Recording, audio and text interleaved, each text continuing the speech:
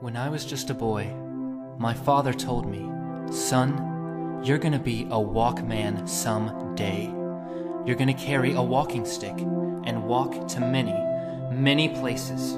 You're gonna wear a handkerchief just to keep it real.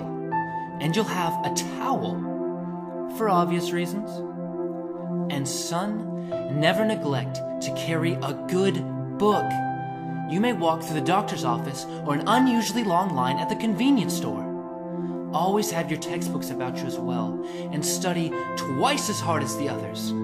Always have a song in your heart, son, and be prepared for musical inspiration to strike at any moment.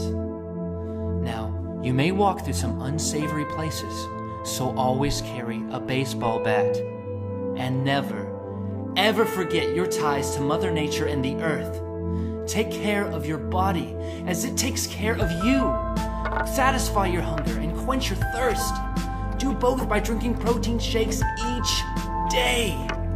And celebrate leap years. These are the words my father gave me. I am the WalkMan. People often ask me what it is that I do for a living. I answer them honestly. I walk dogs. But not tonight.